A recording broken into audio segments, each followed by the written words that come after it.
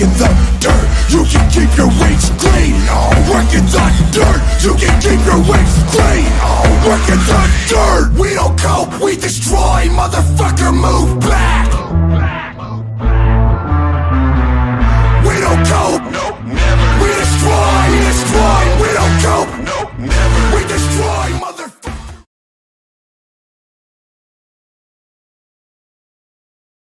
I've got to pass it to someone else. Yeah, 35.7% or nothing. Nice. Yeah, so obviously Dan's part of Ant's crew, but he's the southern representative of the northern crew. Yeah, everyone thinks, they're like, yeah, I'll come and train at Durham. And I was like, well, that'd be annoying. That's a 7-hour drive for me. So they think that I live there. It's not the accent. It's definitely not the accent. No. It did take me a long time. From then? Where's everyone from? I'm from Bristol. Bristol. Farmer. I'm South Birmingham. And I'm the token Welsh guy.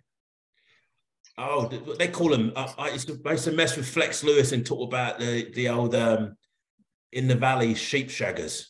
Yeah. I knew that was coming, but it's like we fuck them, you eat them. Does that make me gay? No, it adds a bit of extra taste. It's all right. It's good for you. John, if you're fucking them, then they must be full of fucking high testosterone. That's fine with me.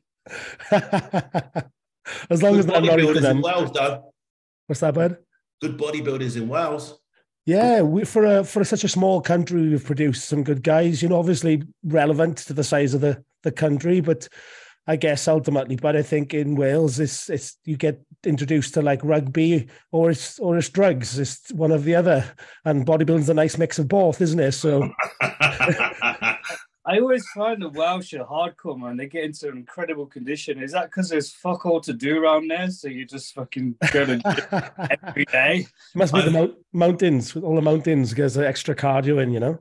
Well, I think that probably is true. There's like, I mean, there's more going on now, but there probably wasn't a lot going on. You find like the working towns, the real working towns were the spawn of the real bodybuilders, you know, like the industrial towns and stuff, like, a lot of towns up north, like it's not really down south wasn't really much of a scene, to be honest.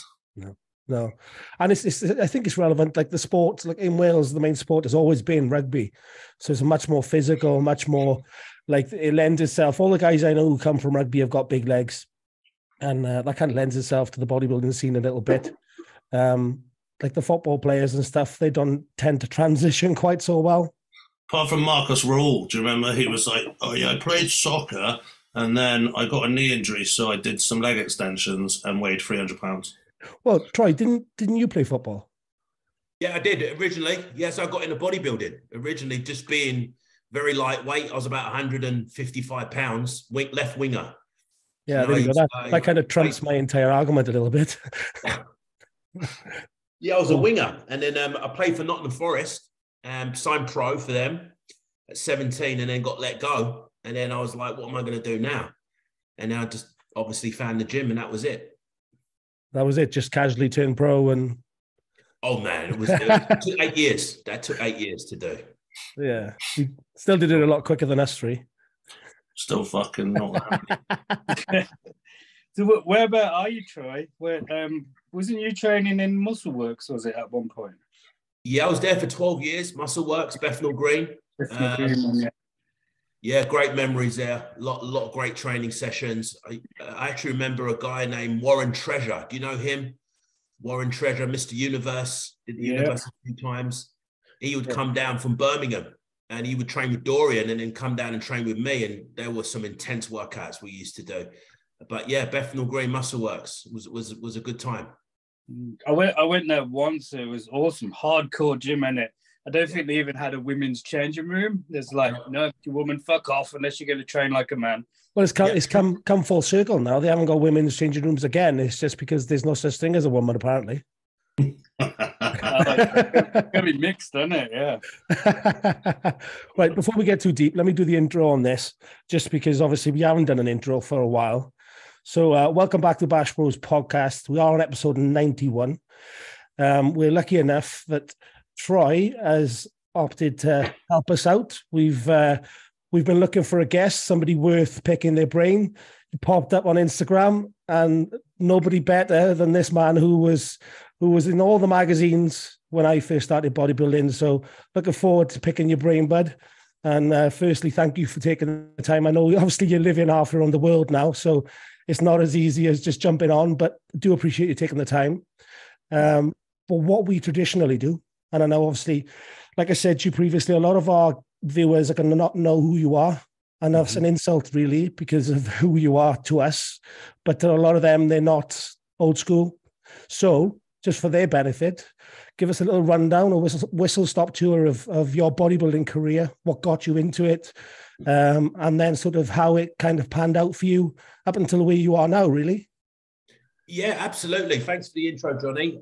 My background just started from playing football, really. I was obsessed with playing football, wanted to become a pro. Ended up signing professional forms for Northampton Town, then got let go a year later, and then was thinking, what am I going to do next due to being let go? And then I needed to put on muscle anyway, so I played a bit of semi-pro football and then started weight training and fell in love with it ever since. That was in 1994. Fucking hell, a long time ago. And can I swear, by the way? Is that okay? Oh, yeah, don't worry about that. I'll be doing that. Dan's all sorts of twisted, so be prepared. Okay. All right, I'll set the tone. It was bodybuilding just came out of nowhere. And what really got me, this is really weird, I've mentioned this story before, was a guy, a Hollywood actor named Mark Wahlberg. Yeah. He had a video called the Marky Mark Workout. And it was on VHS, and I'd watched that every day. And I started doing the old concentration curls and then push-ups in the bedroom. And then it led to weight training, and then didn't look back really. Then I started training in Southeast London. And then I said to myself one day, where do all the best bodybuilders train in London? And it was in Bethnal Green, which was about an hour train ride on the tube. So I'd go there 5 days a week religiously. And then while I was doing that, that was in 2000. And in 2001, I did my first show, Stars of Tomorrow, if I remember rightly, in Canary Wharf. I got second. A guy named Russ Parker, he won. And then I qualified for National Britain in Nottingham, and then placed second at the first timers. And that was it, really. I was like, okay, I can maybe do something here. And then I was a middleweight for a while. And in 2000, and I think it was 2003, I placed last place as a middleweight at Britain. And then really wasn't sure if I was going to carry on or quit. And then after that, I decided just to focus on doing a Yatesy, get hibernate and focus on training and nutrition. And then a year later, came back, went in as a fully blown heavyweight, came in at 228, and then won the Lemerton Spa, beat Paul Delahaye, which I was mentioning in the intro, and then made my heavyweight debut, placed fourth. Paul Delahaye got his pro card, Zach Khan got second, Linville Miller got third, I got fourth. And then that really kind of gave me the confidence to say, okay, there's a shot maybe potentially in the next 2 years of getting a card. And then, I basically trained with Harold a lot more up in Crawley. And we just decided that we were going to do things a little bit differently. And then 1 year later, in Nottingham, I was in my best condition, I felt. And then Flex Lewis was obviously up and coming. He won his weight class in the light heavies, if I remember rightly. And he just signed away the contract, I believe. And then I ended up, I won the heavies, Zach came in massive. And I felt that they were going to give it to Zach. But I was obviously it was in really good condition. If I remember rightly, I won the heavies, Zach got second, and then Pat Warner got third. He was in shape too. And then I got my pro, and then obviously went through to the overall, met Flex Lewis in the overall, and then they gave me the win. which I was obviously ecstatic about. And then that's where things went a little bit pear-shaped after that. I ended up doing 2 pro shows at the time, did the Montreal Pro, like placed 10th, and then I did the Spanish Grand Prix 3 weeks later, and then made top 6 there, and missed out 1 place for getting the Arnold Classic invite. And then after that, what I should have done is gone back to England and gone back to the drawing board. But at the time I was talking with Flex Lewis, and he was going to move to Reno, Las Vegas. And he said, why don't you move to North America? Anyway, I actually met a Canadian girl at the time. So I just decided, I just signed a contract with Muscle Tech. And then I came over, and that's when everything kind of, the bodybuilding really sort of took a dive, so to speak. And I ended up taking a long sabbatical away from bodybuilding. Actually, I did two more pro shows. I did the Ironman Pro. Phil Heath won that in LA. I didn't place. And then I did the Europa in Dallas. And it basically couldn't take, we don't talk about drugs here. We don't talk about. Yeah, of course. Okay. That was the first show I ever did. Didn't touch any growth hormone, didn't do any insulin, came in really, really flat, didn't place there. And that's when I kind of just got really pissed off. And I think my attitude at the time wasn't really in the best situation, and then ended up taking a long break away from bodybuilding. And then 2015 came around, and then I just thought, you know what, I'm going to come back. And then everything was going great. And 2015 got up to about 260, and then tore my pec, my right pec, and that was it. So here we are today, still kind of left the front door up, well, left the back door open, and still kind of involved with the bodybuilding scene, if you will, especially the Canadian bodybuilders. There's some really good guys out here. And I'm personal training at a gym called Pure Muscle and Fitness. I'm not sure if you guys have heard of it. It's, yeah, it's got a reputation. Yeah, so I'm training clients there now. So it's good to see a lot of the pros there. It's different mentality to the British guys, the way we do it. They believe in volume and frequency, where I think the English guys favor intensity and work ethic. So it's a different spectrum of training philosophies when it comes to the Americans and the Brits. But kind of that's like the cliff notes of my career, really, as a pro and where I am right now. Can I ask a question? Your pec, how did you do it? I was doing not incline. I was doing flat bench press, close grip. Obviously, I was doing close grip bench press just with 225. I don't feel like a loner anymore. I've done mine 3 times. 225 pounds. Just 225. Wow. That's all it took. And I heard it go, and I just knew instantly. And then I went into the changing room. I took my shirt off, and then you saw the internal bleeding coming out down the. It starts at the top there, and then travels down. Yeah. My entire upper body was purple. Yeah. Yeah, it's a horrible injury. It's one of those ones, but obviously, I guess it's a different scale. The extreme for you being a professional, the recovery from that, and being marked so heavily down against such, real, the pro leagues. There's so many fine points, like different between everyone. A pec tear is going to make a massive difference for me as an amateur. Obviously, it's not as severe. It hasn't necessarily ended my career, but it certainly impacted my placings heavily. Yeah.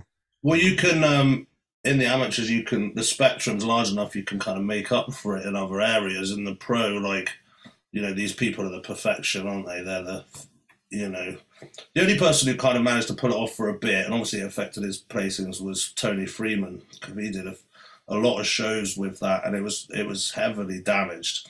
But for some reason, they just liked him, I think. Yeah, and Kevin Levrone after he did it. Right.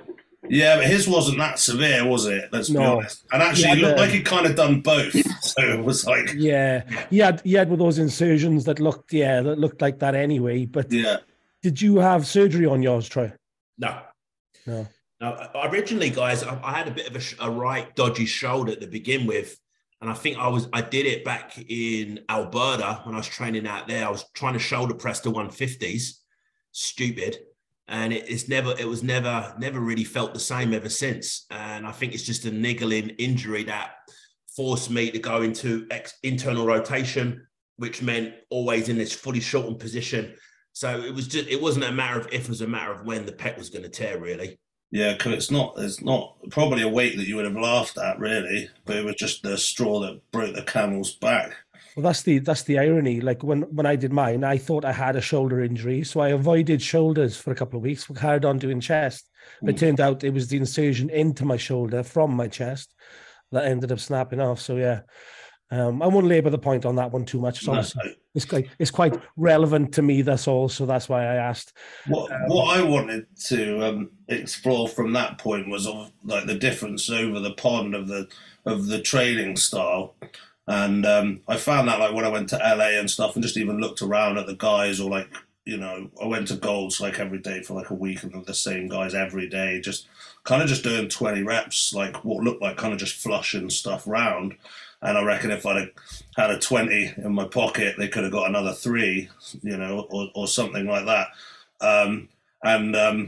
You know, do you think the outcome is different? Are they chasing like sarcoplasmic hyperplasia, or like are they trying to like, you know, it's different. I mean, that style of training has never really resonated with me, and I think you should always train a way that you enjoy.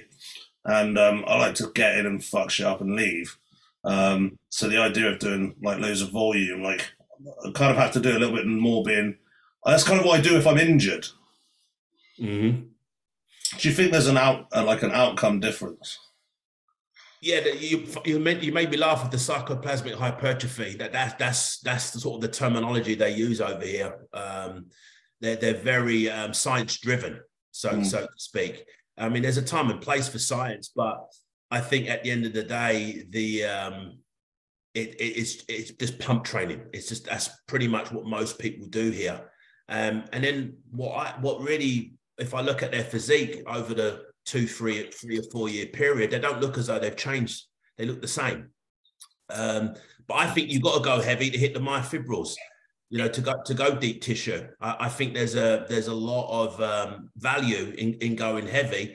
With the peripheral muscle groups, you can obviously go a little bit lighter, but I think that was one thing that I personally feel like is the paradigm in England. Maybe that's through Yatesy, I don't know, but it is to train a little heavier and with more intensity. But I think the Brits are very intuitive with their body, whereas over here, it's just the mentality is still with the same mentality, is beast mode, more is better. Train twice a day, 2-hour sessions, do more, do more drugs, more food, more training, more is better, so to speak. Good. Do you think when they're doing the high volume and the lighter weights, do you think they get like a softer look? Because I see people that go really heavy, all out, seem to get that deep, granity, hard, dense muscle that you're just never going to get if you don't fucking push hard enough and lift those kind of weights. Do you see much of a difference? You hit the nail on the head, Dean. I really think there's a correlation between someone that trains light year round to someone that trains a little heavier. You can definitely see the work ethic that's gone in the guy that's gone heavier. I mean, look at Yates' physique with the dense muscle that he had. No one still to this day that I've seen has really emulated that type of hardness or that type of conditioning that Yates had. You know, I could be wrong, but I think you're right, Dean. I think the closest of today, you're looking like Hadi on stage. He has that granity look, and then you're looking how he's training. See him banging out reps on 520s aside squats. He's lunging with like 3 plates aside, shit. Like he's going heavy and hard.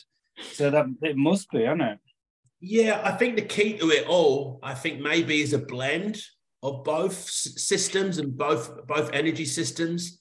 You know, there could be some truth to that. If you look at Hani Rambod's training, right, this FST7 that's still going around over here, it's a mix of both. It's the heavy stuff, and then you do one exercise where you would do like a muscle round or the fascia stretch training principle, of 7 sets with high reps and very little rest time. It's metabolic condition and it's metabolic stress. Basically, that's what it is.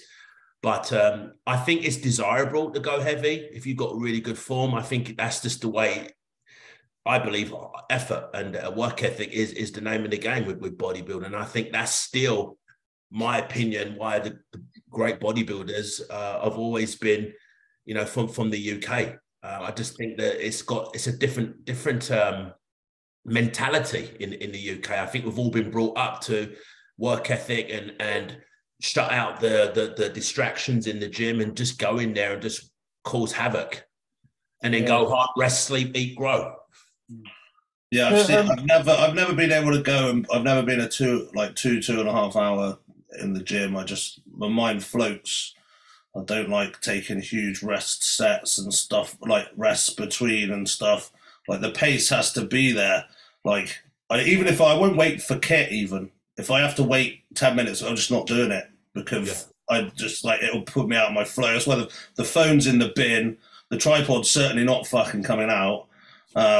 You know, I can't. As soon as something like that like throws me off, then I just like just deflate. Like, and it gets to like after an hour or whatever, and I'm like, is what I'm doing now actually the reason I'm going to grow? Probably fucking not. Yeah. And you should do what you enjoy. If you enjoy like doing volume training and stuff, like you're probably more likely to progress doing that because you like doing it, so you'll do it better. But I've always hated training like that, which is actually being a bit older and having to train a bit more sensibly is kind of what I've been forced into, and it has taken some of the fucking love out of it, to be honest.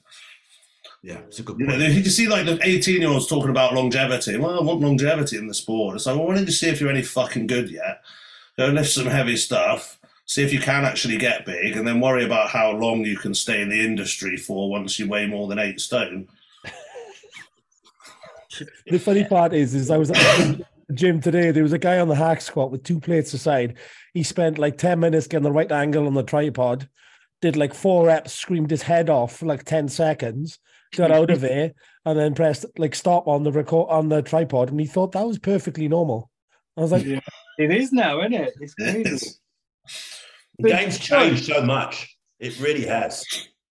Troy, just going back to your introduction, because I feel like, I mean, to us and the Brits, you was fucking phenomenal. And there's especially the generation of today, they don't know the old school athletes. And I think you're kind of downselling yourself a little to how fucking good you was. I mean, can we pull some pictures up, Johnny? Yeah, I'm going to insert them when I do the intro, and that I'll slam a lot of photos in so people can be reminded of what this man truly was, because honestly I don't think they understand the level of muscularity this guy was carrying, you know. And the achievements. I mean, you are one of the very few people in the world that got on stage with Flex Lewis and beat him. Not many people have ever done that. Bear in mind, it was back then, but still, you beat him. You've been on stage with Phil Heath. You're incredible, and I don't think we ever seen the best of you in the pro ranks, unfortunately, because things happened.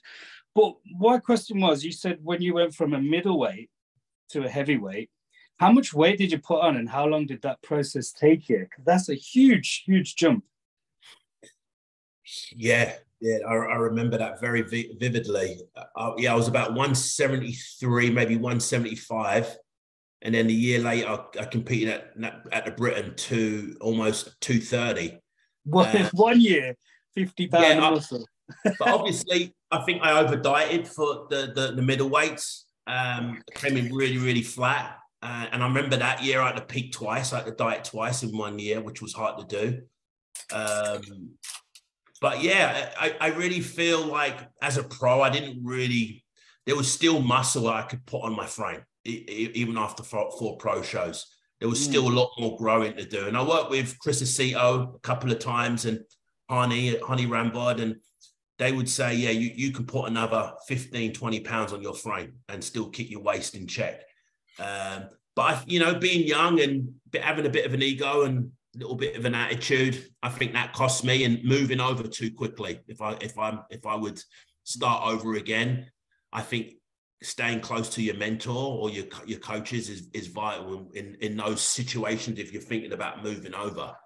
But everything happens for a reason. If I hadn't done what I did, I wouldn't have met my partner that I'm with now. We wouldn't have the online business that we have right now currently. So everything happens for a reason and a purpose, and at the time it serves you. So, but it's weird, guys. I wanted to share something with you guys. I found this really cool quote yesterday, and it says, happiness often sneaks through the back door you didn't know you left open.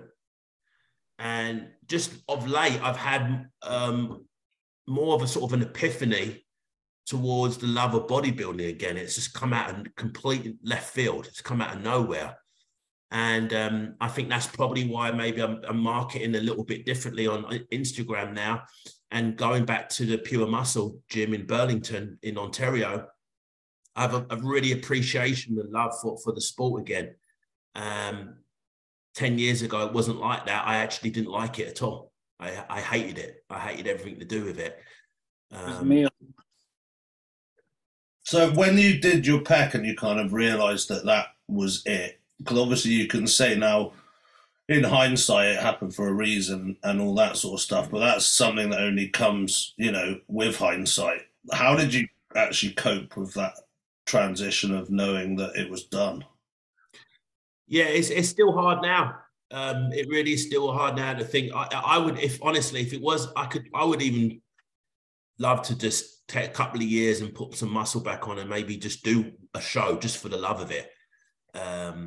But you got to know when to stop and when to call it a day, so to speak. But I think having this new profound love for the sport again is really refreshing.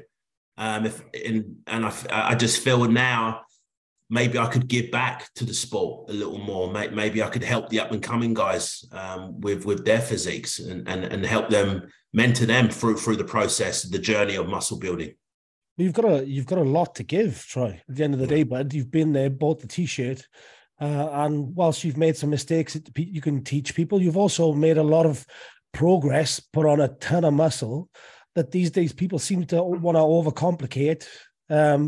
Whilst I appreciate the society's different now, the whole thing with bodybuilding and the gym is slightly more accepted than ever. But in reality, bud, it'd be a shame for you not to. Because, people like us, we would have bitten the hand off to have somebody like you to give us the information who's been there and done it, I don't want to listen to some 7-stone soaking wet guy telling me how to hit strength curves and, have deloads and shit. No, I want to really know how to add some muscle. Do you know what I mean? But Johnny, that's where you're going wrong. You need to listen to the people that have got 100,000 followers plus. It doesn't matter that they're 7 stone. They know what they're talking about. Well, that's why I've got Dan as my coach. Because I weigh 8 stone.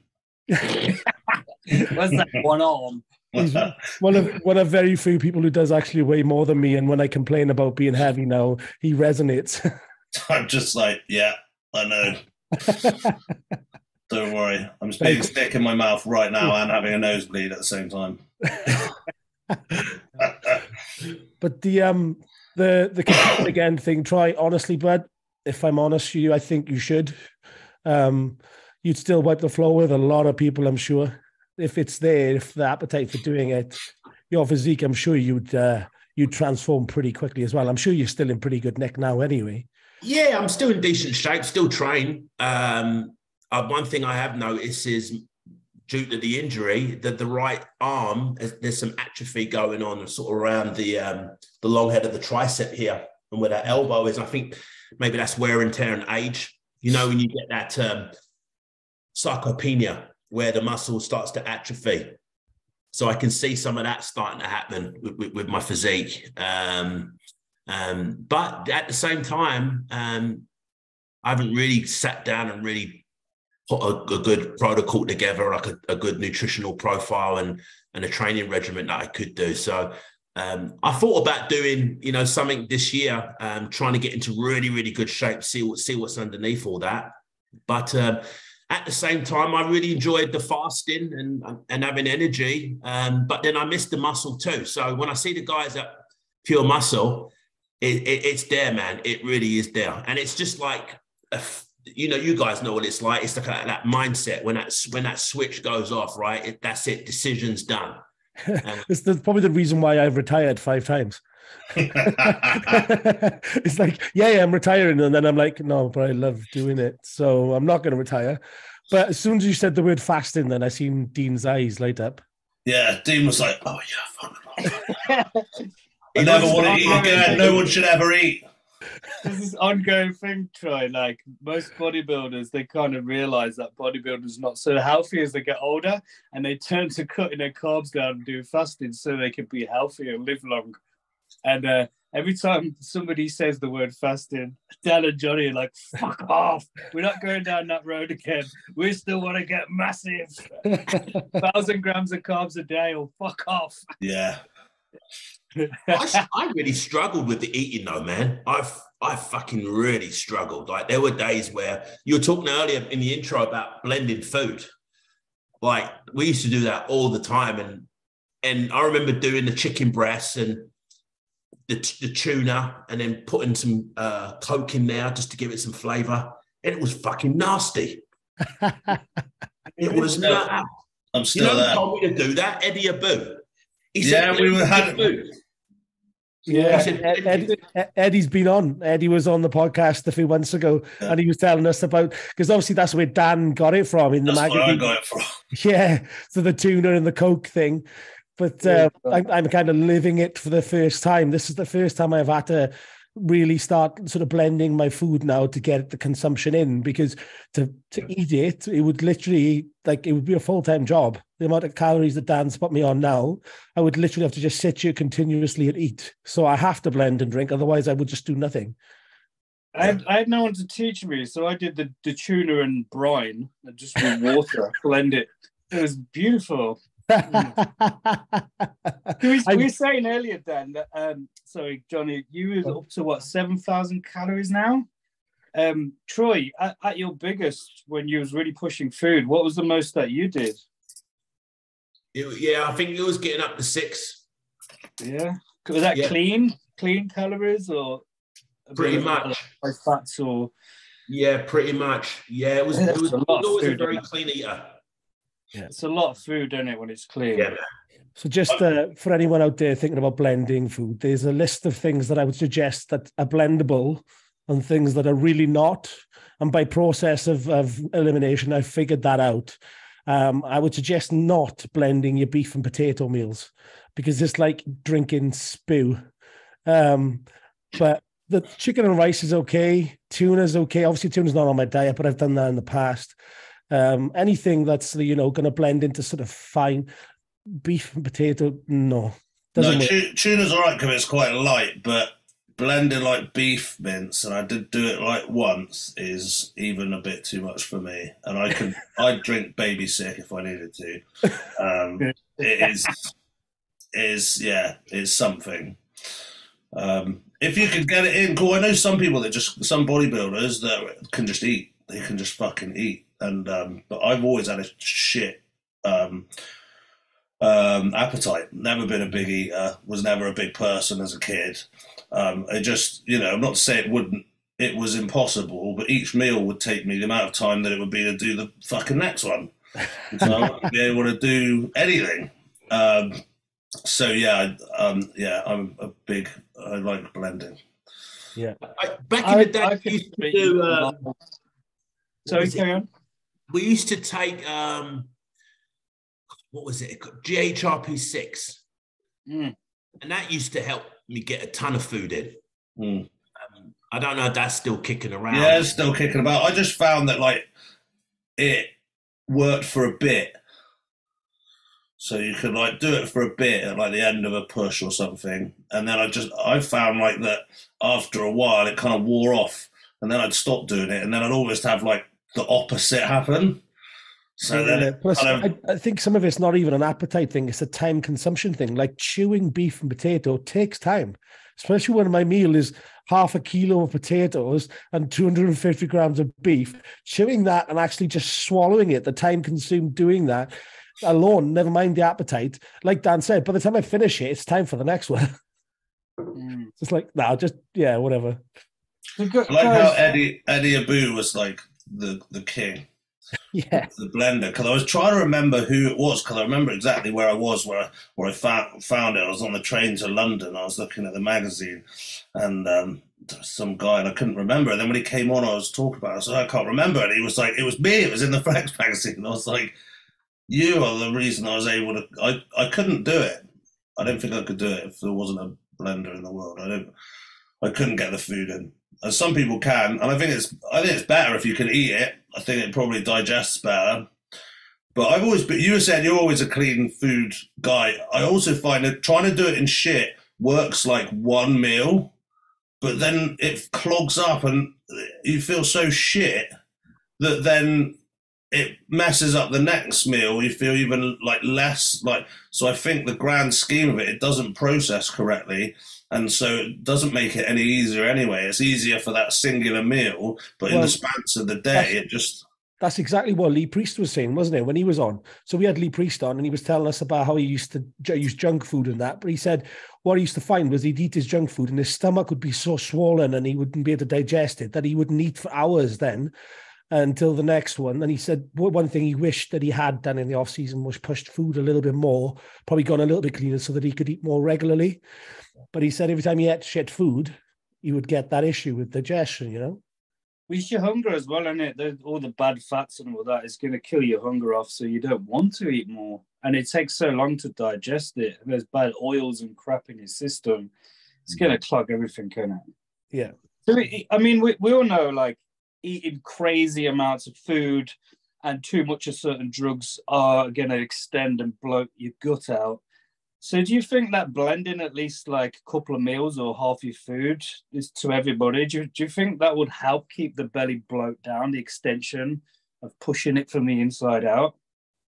Because eating so much food, it's a lot, isn't it? See, I think it makes it worse. I think it makes it worse. Yeah, I think I do get quite a bit of bloat from it. Yeah, I agree. Yeah. Make it worse for sure. Yeah, I've had issues with my stomach being a short guy. How tall are you guys? I'm 5'6". Somebody shorter than me. I'm 5'7". I'm the third in the rank. I'm 5'11". Dan's like 6'2" or 6'1". Yeah, about that. Yeah. Yeah, I feel like a dwarf amongst midgets. Yeah, I definitely found that having to eat a lot of food, the midsection definitely blew up and got really big, especially the couple of shows I did as a pro.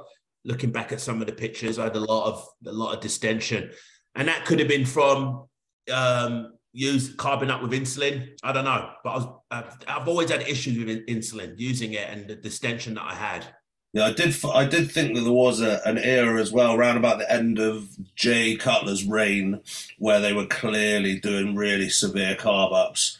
Because everyone said it was the growth gut, but if it was the growth gut and their internal, I mean, it doesn't grow internal organs anyway, but if it had, then they wouldn't be able to bring it in. And they did seem to bring it in after they gave it to Dexter Jackson in 2008. They, the rest of the guys that were left did bring it in. Even Kai Green brought it in. And I think insulin, for carb ups and stuff, you do end up with that. And I think age as well plays a part in it. The muscles, the TVU and everything don't play ball as well, get tighter and stuff, and the ability to control that midsection diminishes. Yeah, if you stretch out that muscle wall, you can't really contract them as well, can you? So it's all going to bloat out. I never believed that growth hormone really bloated stomachs out so much. More like the insulins and things like GHRP6 that's enabling you to eat a lot more food than you normally would, I think, over time. But the bottom line is it's the food, isn't it? When you're eating that much food consistently, it has to stretch it out because your stomach just can't cope with that amount of food. And this is what I've always said, like, if me going pro, 212's like my limit. For my genetics to get into the big guys, I would have to take that much food on that my waist would be blown out. So how could I stand next to somebody like a Flex Wheeler with this tiny, beautiful waist? He needs to eat half the amount of food that I would to have the same amount of muscle. It's not going to happen, is it? So you got to play to your strengths, I guess. And if you're like you're down in your way over 6 foot, you just fuck it, get as big as you possibly can. You stretched it out, but yeah. Yeah, it's a different aim anyway. Obviously, you're aiming for a more aesthetic look. Dan's looking for a bit of a spew in the mouth kind of physique. So it does. You've got to play to what you've got. You've got to play. Dan's like, if you're not sick a little bit when you see me, then I've disappointed myself. Well, I just think like, if I tried to play the aesthetic games, I would have just come up short. The amount of food being long-limbed and stuff like that I have to put on. And not everyone has that same issue. I'm going to have to take a hit somewhere. Otherwise, I'm going to built for the classic physique. Then you got traps that come out of your ears. It's just not. Yeah, it's not. You can't have traps in your ear holes. I mean, it didn't exist when we were starting. I don't know when even like the board short thing happened. Was board shorts around when you were around? No, of course they weren't. They weren't around when I first started. I mean, when did they start coming? Because there was a huge. I mean, it's died down a bit now, but there was obviously a huge. Oh yeah, actually, maybe Troy. Obviously, towards the end of your couple of last pro shows, 2015, maybe. Yeah, maybe men's physique was about then. Yeah, the last time I competed was 2009. Okay. So I think it may have been around 2011, maybe 2010. Yeah, my first show was 2009, and there was definitely not any men's physique about then. Body Power, when I did the show then, and then the British, that was 2011, and there was no board shorts then. I remember being backstage the first time they'd ever introduced it and not being really sure what was happening, because there was these guys backstage all helping each other gel each other's hair, offering shots of alcohol to each other, getting pumped up, sharing sweets and chocolate, and like giving each other compliments. And I was still part of the old school bodybuilding crew who'd all be staring each other out. Don't fucking look at me. With our heads up in the corner like this. I just trying to. Did you do any of that where you'd like try and strip off like last? Yeah. You playing those games? Yeah, man. Yeah, I was always worried about the smaller guys that looked small in clothes. And their faces are super something like a skeleton. You're like, they're in shape. Take his top off. You're like, fuck. Yeah, never worried about the bigger guys that look really big in clothes. It was always the shorter guys that, you know, were always worried about from a competing standpoint. But yeah, what's it like in England with the sport and stuff? Yeah, I mean, I think the standard is high. I think that it's spread out more though, so you don't have like one show where all the best are at, so you don't get to enjoy it at like a pinnacle point, which I think is a shame. Like also from a fan perspective, because I'm still a fan. You know, I did like the fact that, you know, you went to the UK BFF finals or the what was it called before that? Yeah. So you'd you know, you knew the best were there. There was some other people and some NABBA guys, and you knew that the universe was going to churn out some dudes and stuff like that. But ultimately, there were like two shows, and you knew that if you went to those two shows, you would see the best of the best, and you could experience that in two shows. And now it's all very spread out, and people from the UK are constantly flying out all over the place because they've got the opportunity to travel to get their cards. Yeah. So you don't really. A lot of UK guys aren't getting their cards in the UK. There's not. You know, because there's only that one opportunity. So a lot of people are not taking that opportunity. They'd rather go and try their luck somewhere else. The truth is Dan is bitter because he's cut from old school cloth, and he thinks that all the best of British should have a scrap and the winner should be the winner and they get a pro card. And then these guys are all fucking off to Timbuktu for a pro card. And Dan's still trying to stick to the loyal faithful, like, I'm going to do this, I'm going to earn it. Whereas in reality, I think he should just concede and go to Timbuktu for a pro. I think I probably am going to go to Timbuktu. I'm 38 years old. I'm going to do that. I'm going to do the Icelandic Classic this year. They do give them out like candy over here, though, I must admit. Have they always done that? I mean, no disrespect to anyone listening, but you know, from an observer looking in, you're seeing some of these people that are getting cards and the standard. It's not the best, and they do unfortunately give them out like Smarties over here, unfortunately. Because there was a push, wasn't there, when when UKBFF got dissolved, basically. There was a push, and there was a huge amount of cards that started going out, because ultimately they realised that there was lots of money to be made. Because what do? You won your pro card, yeah? And what the first thing you get after winning something is they sell it to you, don't they? You pay them. Like £250 for your pro card. Like, what's the definition of being a professional? You get paid for your profession. Not in bodybuilding. You have to pay to be a professional. I've won a bill. I've won less money. Yeah. But Troy, to answer that question, you said I think you'd be pretty disappointed if you came to the UK and watched some of the finals now, because we have so many federations here now. It's so like, there are some good athletes, but they're spread so finely that you might get one good athlete in a whole show if you're lucky. It's really that bad, isn't it? Until you get to the finals, it's nothing like it used to when we had guys like you over here. It was fucking hard then. The standard was high. The standard's shit now. And they are chucking out pro cards a lot easier, more so to like the fitness guys, the broad shorts, and they seem. I'm sure there was one show in that little stint of when the Two Bros took over. I think they give out 17 pro cards in one show. I mean, as you know, it was one a year. When you used to do it, you had to be the best of the best of the best just to get to the fucking British. Then I had to win your weight class and win the overall to get a pro card. To get out 17 cards in one show, you can see how the quality really went downhill. I think it's just watered down across too many federations now. Just money has a lot to do with that, with the extra shows that are going on in the UK. Obviously, I think promoters.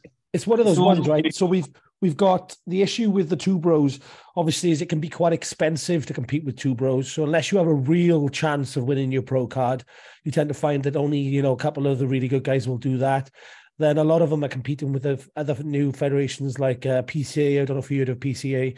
Obviously, they're doing really well. They looking after their athletes. They don't have as good of a pro division, but their amateur shows are probably more popular than the IFBB ones. So there's PCA, then there's a new one called FitX. Obviously, NABBA is kind of dead. And then, that's something you'd probably be quite upset about. NABBA is fucked. Oh, that's crazy. It is. But so is UK BFF now. I mean, that's really downhill, isn't it? The final, there was. Have you heard about the new federation they've started, the BPA? Yeah, Helen and Sugar started it up. Yeah, so that's another one that's now started. A couple of guys from the old UKBFF have branched off, one called the BPA. But again, I think that's probably going to fall on its face. But yeah, the real ones, if you're here now in the UK, are PCA and Two Bros. And Two Bros is the IFBB. It's the NPC promotion company, isn't it? Yeah. So it's through the NPC, but it's quite expensive to compete with them. It's like £150, £200 entry for a show. Arnold was £250. Yeah, £250 to enter. What? So yeah. Fuck. Wow. Yeah. So like it is. So how much prize money do they get? Yeah, obviously you get another bill for another 250. So actually, if you win your card, then it costs you 500 quid. That's what you win. That's the goal. And they don't even give trophies out anymore. They give medals and just medals. Ribbon. Yeah, it's like a ribbon. It's just a weighted ribbon. One of those plastic wristbands. But I mean, like Johnny said, I think overall, like it's good and British bodybuilding's strong. It's just that it's very hard to appreciate in one arena, which I thought was really great. And I think there was a middle ground, because I think a lot of people missed opportunities to get pro cards that deserved them, Dean being one of them.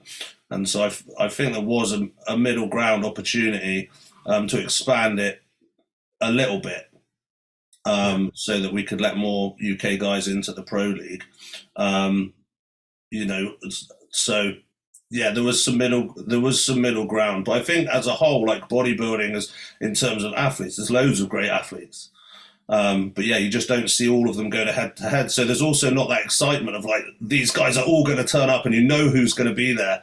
You know, these guys are going and we're going to see them and who's going to win. And, you know, like there was an excitement about it. And now you're like, well, this guy's won this show. Maybe he'll do it. No one fucking knows. You know, and then some of them just end up quite weak. So yeah, Nabas just didn't bother moving with the times. You know, Instagram's a huge thing in this and promotions and stuff, and people that are up and coming are really into it as part of their life, and they actually give a fuck about that sort of stuff. A lot of people starting up don't even know what Naba is, and because they've never heard of it, because their whole life revolves around Instagram. So without having that social media presence, and then you had COVID, which really was the end of them, because they, you know, I mean, I know the average promoter of a NABA show is 97 years old, but they didn't put on any shows. Like, there wasn't any urgency to re-engage the shows, it felt. Yeah. And they're still regionally locked as well. So NABA still haven't moved with the times. All the other shows are open. You can kind of pick and choose the ones that fit within your calendar. NABA is like, you've got to compete at this one day of the year if you live in this region, that or nothing. And people are just choosing to avoid that, you know? Yeah, that was always a ball ache. That was always a massive ball ache. Your regional shows 4 months before the British. Oh, thanks. Yeah. And then someone else's is like 3 weeks. And I fucking wish I had just 3 weeks to sort it out. Yeah. But the other thing I was going to ask you, Troy, Dan was just mentioning about the middle ground and me missing out on my pro card. I actually see it as a blessing in disguise. Uh-oh. It's such a blessing that he's died. He's had a stroke, and he's thinking of what to say. He's lost his train of thought. Yeah, no, he's waiting for the blessing.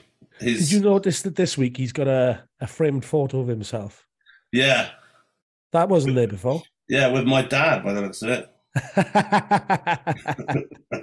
He was freakishly big, though, for a guy of his weight,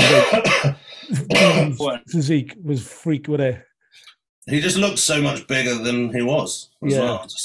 There he is. Oh, he's sideways now. Sideways. That's good. No, he's froze again. All right, fuck him off. He's having a mare. Fuck him off. But I think he was talking about you saying things would being a blessing in disguise. Obviously, I'm not really sure what his question was going to be, but there's certain aspects that I completely resonate with that one from my point of view. I wholeheartedly would have probably killed myself trying to be, the best bodybuilder that I could have been, and I ended up with a career and kids and stuff. My pec tear was quite early in my bodybuilding career, which meant that I was able to focus on other things. But like, if that hadn't happened, how far do you reckon you could have taken it? What was kind of the goal? What do you think you realistically could have achieved? Yeah, the turning point is when I moved over.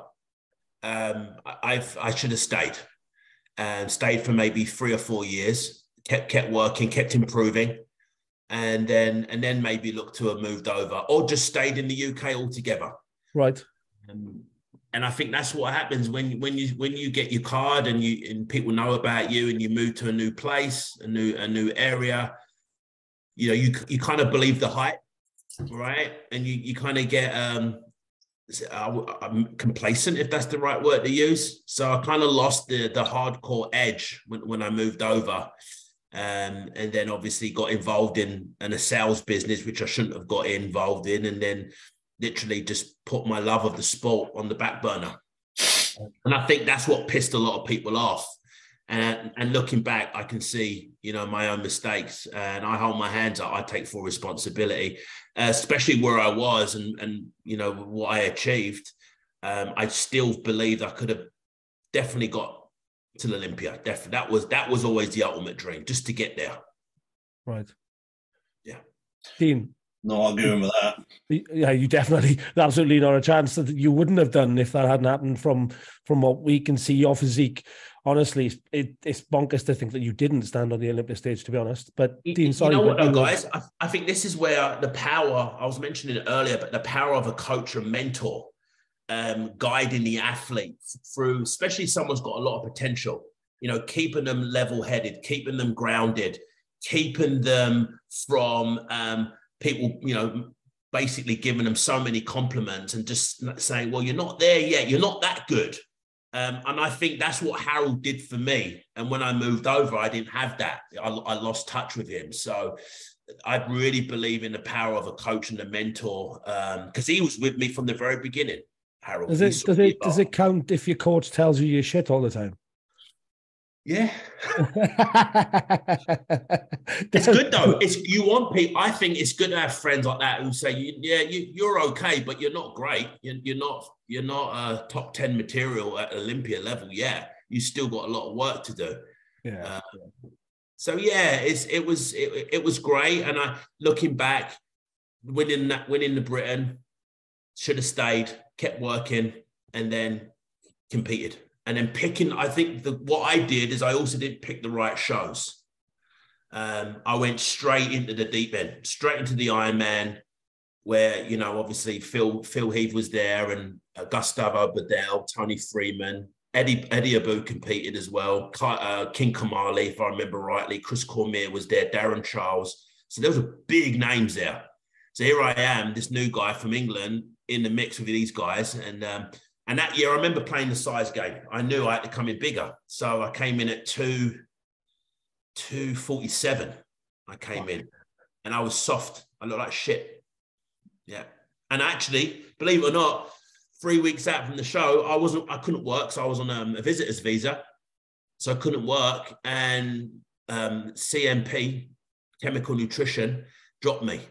So I had no money coming in. So I just about made it over to LA to compete. So I was going through a lot of shit, a lot of stress going into that show, and it reflected my physique on the day. Yeah. Fuck. Dean, sorry, bud. You keep freezing. Do you wanna pick up that question from where you were? Sorry, my internet's really playing up today. Fucking thing. What I was just going into is me not getting a pro card was kind of a blessing in disguise, because I would have pushed and tried to do the best I could, and it would have impacted on my health. So you, Troy, being at your biggest, and obviously you had your pec tear and you dropped a lot of weight, and now you're doing fasting and all these things for health and longevity. Do you think if you never tore that pec, you would have pushed and got as big as you could? Where do you think your health would have been at? It's a fucking really good question. Never really gave any thought to that. If it's any consolation, I was always the guy that always believed in less is better. I was always very health conscious originally, getting into the sport, knowing when to take breaks, always do less than what was prescribed, so to speak. So I was never really big into the chemicals in the first place. Well, even just your work, just being that heavy, being that big, it has a big impact on your body, doesn't it? It did. I actually went and got, a couple of years ago, I went and got my heart checked, and they noticed that I had cardiomyopathy. And that was obviously due to my past. And they did some more research and more thorough investigation on my heart. And it's okay, it's good. But I think that's when those issues were when I was just way too heavy for my height. You know, I think the heaviest I got up to was 270.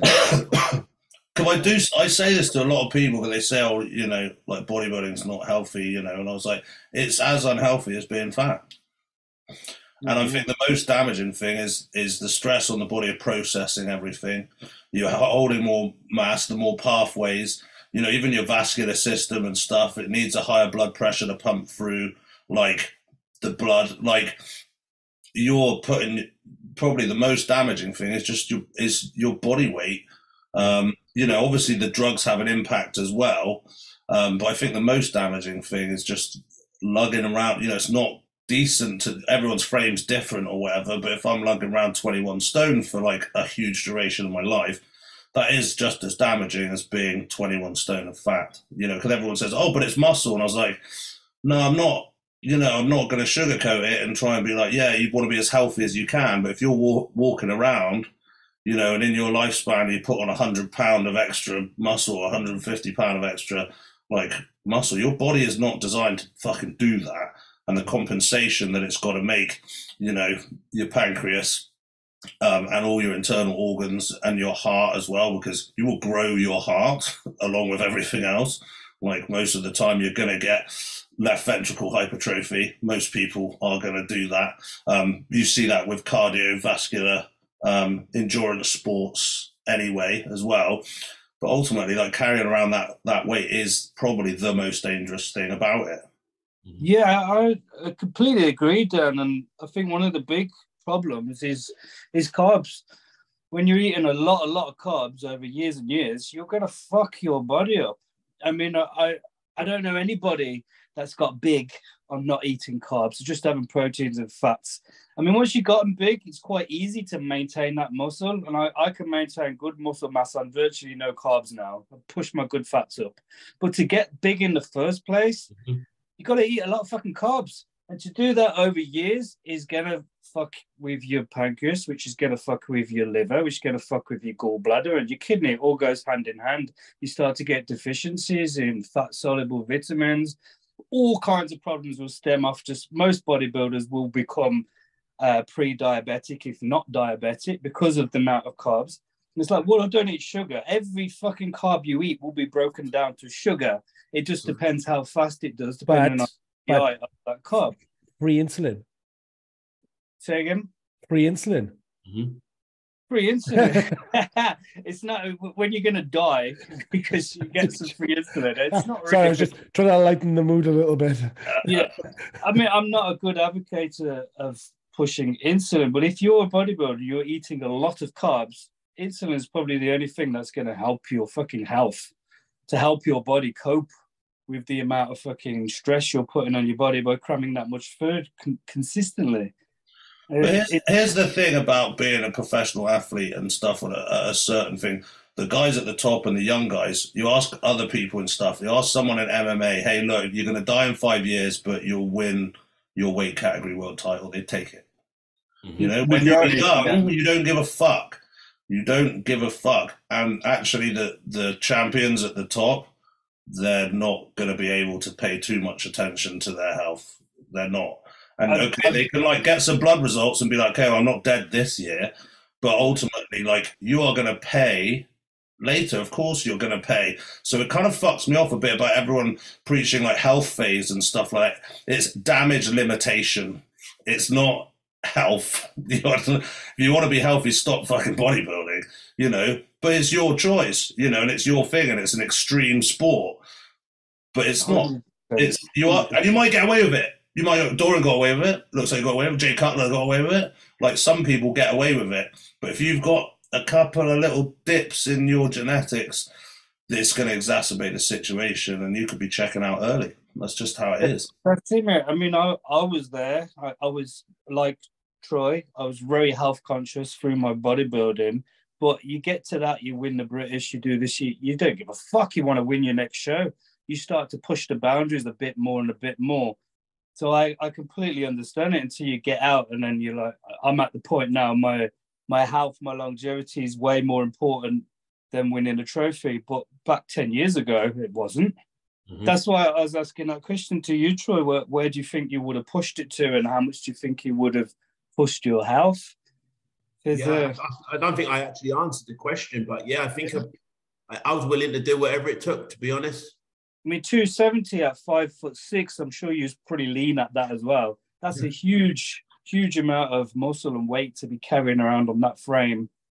Can you remember how you felt at that point? Oh yeah, I felt like shit. This not kidding each other on. I definitely felt tired all the time, and having to train clients on top of that was just, I was miserable. But you had the goal at the end of it, so you were like, I'm willing to do whatever it takes in order to look my best. So, and that's the thing I do love about bodybuilding is, you know, the mental toughness and the resilience that you have to have as a man in order, and I think that's not talked about a lot. in the sport. It's the resilience and the mental toughness you have is you need to. I used to watch. I don't know you guys. I used to watch the battle for the Olympias and watch Ronnie's training video over and over and over again while getting ready for nationals. And I used to say, like, how the fuck does he do it? Like, how does he just keep a smile on his face? He's so happy. He works 18 hours a day, trains twice a day, and he's 3 weeks out and he's smiling away. He's squatting 800 pounds and he's loving it. And here I am just struggling just to do normal things, you know? Yeah. Ronnie's probably not a good marker to use. Yeah. At the time, yeah. But that's true. Like they say, like, and there's never a truer quote that's like, you need to be comfortable being uncomfortable. And that's what people like. They start their journey like, well, I feel a bit shit. Maybe we could. And it's like, you're gonna feel shit like 90% of the time. Do you know what? The irony is that's exactly where I'm at now. I've been bodybuilding a long time. Obviously, I've not pushed things. I had anorexia as a kid, so I used to struggle with the feeling of being full anyway and things. So in the past, I would push up to a reasonably heavy weight. I would shit myself and I would hate it and I would instantly come back down. So the commitment I've made to myself this year is I'm going to get to that point where I'm uncomfortable. I'm going to hold it. I'm going to try and get to that point where that becomes normal for me. Try and normalize my body weight at that point to allow that tissue to stick. But and that's the thing is, I think it's taken me a long time to get that point now where I'm like, right, if I'm going to do it, I'm just going to do it now. But in reality, I used to do exactly what you're saying there, Dan. I used to come up and go, oh, this is horrible. I'm not doing this. And come back straight back down. Mm. And that's the thing that's within your control. Like if you have to push the boundaries in this thing because people like, they get so obsessed about prep, but you can't get better in a prep. You can fuck up. You can fuck up a prep, but you can't actually improve in a prep. So people, they go and do a prep and then they're like, oh, off season's the wrong word. Off is not the correct term. Like, and actually people do call it improvement season, which actually makes me sick in my mouth anyway, just because I don't know. But like, that's the bit where you actually get better. But people are like a prep, and I know this sounds stupid, but prep is easy. You only have to stay like adherent for like that period. And then the idea of someone who's new to it is like, well, I do the prep and then I can go back to normal. No, not if you want to be a competitive athlete. You'd go and you do the prep again from the moment you step off stage. It's one extreme to the other, isn't it? When you're trying to lose fat, you're fucking starving yourself. You're trying to gain weight, you're fucking force feeding yourself.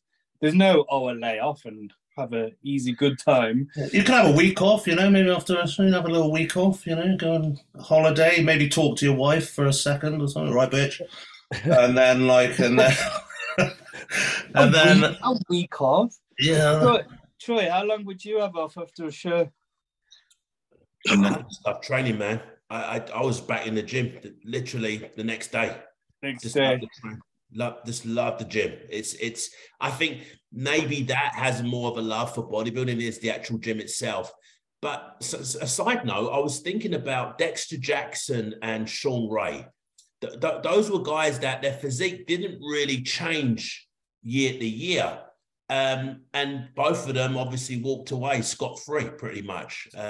And I think maybe that had something to do with their conditioning, and they didn't really get out of shape in the off season, and they just stayed in striking distance, and they knew their body so well, but they looked the same year after year. Yeah. I mean, Sean was never that big, was he? But he looked unbelievable, so he could pull it off. So he didn't have to put massive stress on his body. And Dexter was bigger, he got a lot heavier, but still nowhere near as big as the big boys. I think that they got to their genetic point until it got hard, and then just didn't need to. And then they just held it. And Dexter just was the most consistent bodybuilder, and he was good enough, even at that point, to just hold. Like, you know, they don't, and you're right, like, he was able to, like, have that long because his genetics meant that he didn't really need to push. But, you know, these aren't mere mortals. Like, you know, I always say this, if you're watching this wondering if you're a genetic freak, you're not, because you wouldn't be watching this, because you'd just be growing, and you probably don't even really like know that much about bodybuilding because you don't need to. You know, these are the elite. For the mere mortals, you're going to feel wank for like most of the time. You know, and even that, like, probably from a genetic standpoint, everyone here is still like top 1%. Like, you're obviously higher than me, and Dean, you probably are as well. But like, you know, there's lower. But when we're talking about the Olympia guys, we're talking 0.0001% of genetic elite.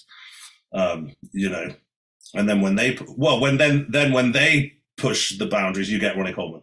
That's what happens. Yeah, that's unbeatable then, isn't it?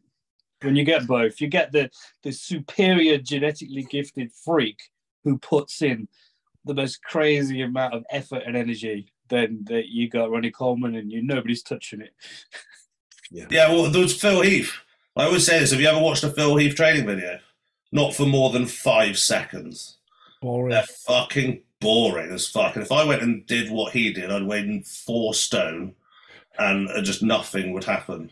He trained. He come and trained at our gym, and he was strong as fuck. But he's just pushing weight around effortlessly. Moved a bit of blood, and his fucking arm just popped out here somewhere. I was like, what the fuck? I had to poke his fucking forearm because I was in disbelief to what it was. I thought he had a baby inside it. It was ridiculous. Yeah, I remember seeing him at the Ironman pumping up backstage, and I was saying to my previous partner at the time, I was like, what's all the fuss about, really? He was like 220, 223. But when Honey was in front of him, and I remember literally standing 2 meters away, Honey said to him, do a most muscular. And then when he hit the most muscular, it was like a fucking transformer. It was like, okay, now I know why you're the gift. Yeah. It was weird because you saw him like before on stage, you'd be like, he's off. He's off. He looks off as fuck. It's like 2 shots, and you're like, how has this happened? Like, from the back is what we forget how good fucking Phil Heath was, and it wasn't that long ago. From the back, he'd be like, well, nothing's going to show through that. And he just twist out, and the hamstrings come out like hands. And you're just like, that did not look like that was going to happen. Another guy, Canadian bodybuilder, reminded me, Fuad. Fuad was like that. I competed against Fuad a couple of times in the pros. And he was like that. He didn't look that great, relaxed. But as soon as he hit a shot, fuck, man, he come to life. How's that work? Because I see, like Phil, like you just said, he looks soft. And in something you think, oh, he's fat, he's off. And then he hits. Every individual muscle pops and stands out. His arm, it looks like he's got 3 torsos because his arm's as big as his fucking torso. How does that even happen? But when you see him training and how gifted he is, you look at his physique, there's zero fat on him, every individual muscle, but you don't see any big fat pipe veins or anything hanging out, do you? And I only seem to see that on people that really fucking train intense and hard. When so you myostatin deficiency in it. Yes. He's just one of them people that can put on tissue. Imagine if Phil Heath had Ronnie Coleman's work ethic. That's the only person I think that could have potentially. Yeah, but I think that's the only person who could have potentially been even bigger than Ronnie. Yeah. But that's the thing, is like, when you're that good, like, where would you actually have put? Would you have put anything if you could have drawn it on Phil? How would you have drawn it on? Yeah, but you've all seen the Photoshop photos of like the Belgian blue bowl. Do you know what I mean?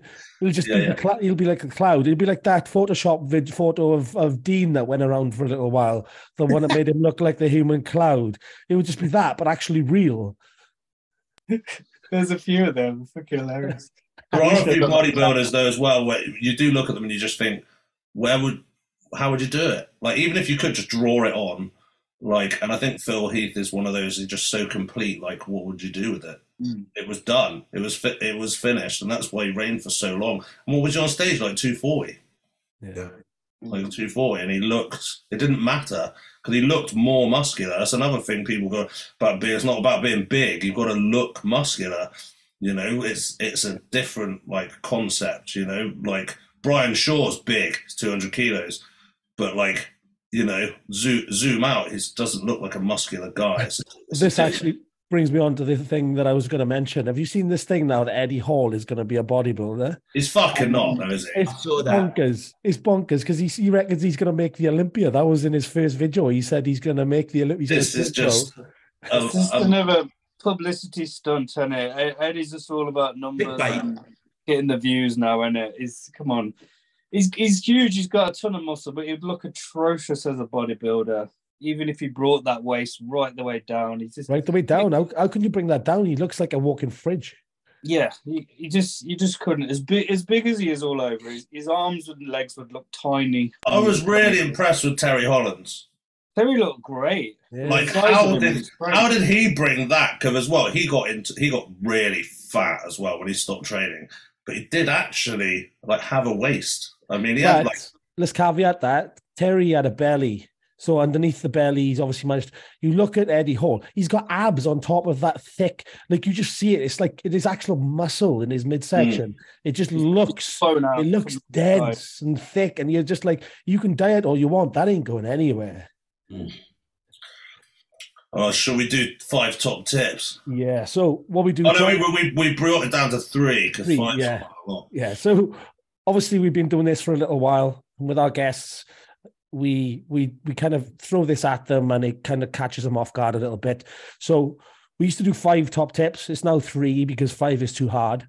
So for people watching the podcast or listening to the podcast, 3 tips that you would give them just through sort of life experience of your own. Doesn't have to be bodybuilding related, but obviously with it being I'd say kind of a bodybuilding podcast because we just talk shit. But 3 tips that you could give to anyone really. Oh, excuse me. Life tips, yeah? Yeah, anything. It can be life. It can be anything. Like, or some of the stuff we've had been dreadful. So don't feel too pressured. I think integrity is everything. Be integral. Tell the truth whenever possible, and take full responsibility of your life. And don't blame others. Well, I see that happening all the time. It's not my fault. It's his fault, or it's her fault, or it's my wife's fault, or it's my husband's fault. It's never my fault. Oh, that last one's a fucking pandemic. It's the most grown-up thing anybody can do is take responsibility for their actions, because not many people do. They always want to blame somebody else, isn't it? No, but it's worse now than ever. The victim mentality. Do you know what? It's like they all get together and they all think it's okay now because it's so normal to play the victim and do fuck all about your life. Yeah. No. Bodybuilding. I mean, that was pretty much 3 off the bat, so I feel like I just want to have another one. Yeah. They were too good. It was like I was also hoping to burn 5 minutes. Just laid it out straight up. What about getting massive? A tip for getting massive? Do the work, man. Do the work and play the long game. Play the long game. It doesn't happen tomorrow. It's a lot of fucking work, and you got to do your time. Keep your head down, and stop listening to too many cooks in the kitchen. I think that's a lot. I see that a lot. Too many people listen to too many cooks in the kitchen. Everyone's got their own belief about how to do it.